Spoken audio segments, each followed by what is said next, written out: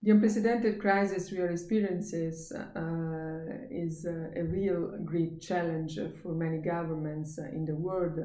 and the impact on education is really huge. UNESCO started to monitor this process from the very beginning, and we couldn't imagine some weeks ago that in a few days 1.5 billion students worldwide should have been out of school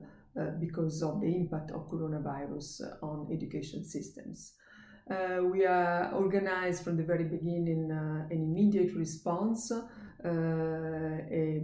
cooperation between a new kind of cooperation between our traditional partners in the UN system, but bringing together this time other partners from the private sector, from civil society, in a so-called global coalition that the UNESCO is leading with the hope and confidence that this should really help governments and countries to address this crisis and to guarantee continuity of learning, which is part of the mission we have within the roadmap of SDG 4. We know for sure that the most disadvantaged children and segments of population could be really much more affected by this coronavirus crisis in education. And adult learning is one of the components of the 2030 agenda of SDG 4 as our mission, and we immediately focus on the results of the report that UNESCO traditionally publishes on the adult learning and education. The fourth report, namely, shows some interesting data. It shows that raising participation in adult learning and education is pivotal for achieving all sustainable development goals, and it also provides an opportunity for countries to review their adult learning and education policies and to take stock of the progress made towards to also being able to make provisions for all learners throughout their lives in different contexts and circumstances. So the report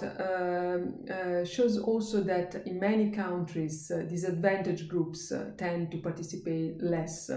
in adult learning and education, and the lowest increases in participation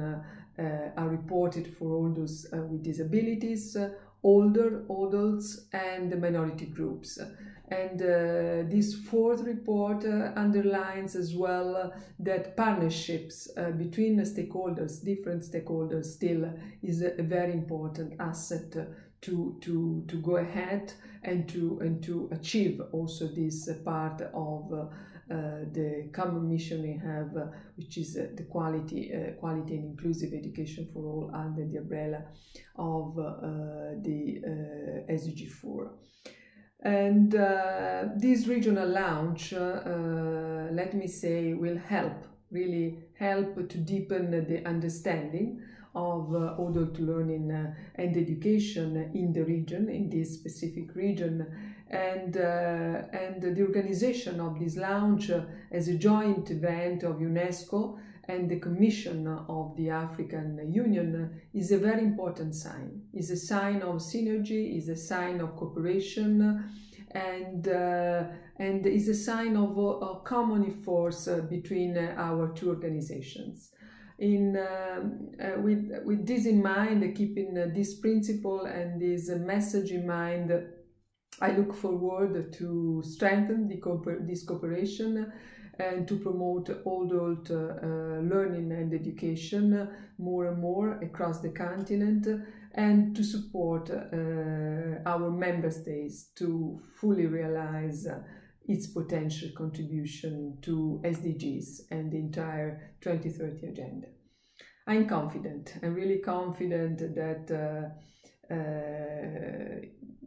despite the dramatic situation that the entire world is living currently, we will soon be able to meet in more favorable times. We can really meet once again, not only through technologies, but personally. And I think that we'll have the same mission, the same renewed purposes to promote education and the principles, the values of the 2030 Agenda for a better society. Thank you very much.